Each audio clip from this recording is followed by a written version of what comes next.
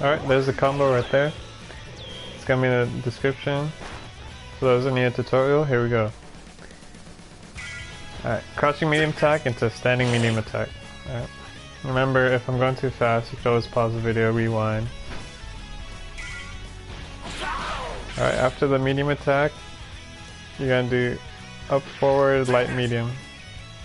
Alright.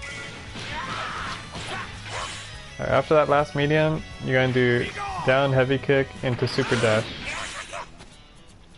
Alright, super dash being the R2 button on the PS4.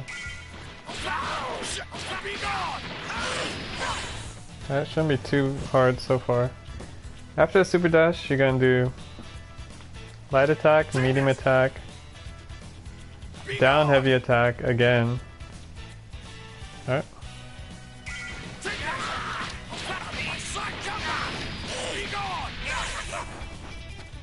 Now after that last down medium attack, this is probably the hardest part of the combo. You're gonna immediately jump up forward light punch. Okay? Or sorry, light attack. So as soon as that last down heavy attack hits, you're gonna do up forward light attack.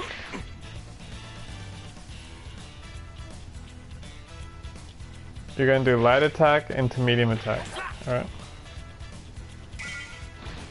And the key is to do it as soon as the down heavy attack lands. Alright.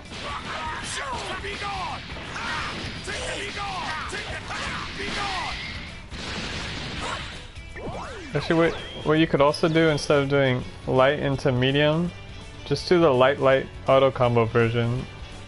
It's just easier to execute. So that makes sense. After that down heavy attack, you do up forward light quickly, and you'll get the light attack and medium attack to come out. Alright, after that last medium attack of the light string, you're going to do quarter circle back, medium attack, which is his little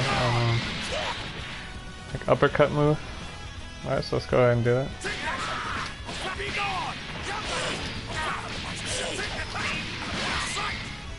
Alright. Now as soon as Vegeta lands, you're just going to do quarter circle forward R1, or Dragon Rush, whatever it's on your controller.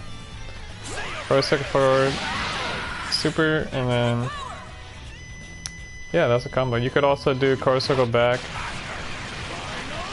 to do the level 3 version as soon as you land on the ground. And that's all it is. So let's do it one more time with the super.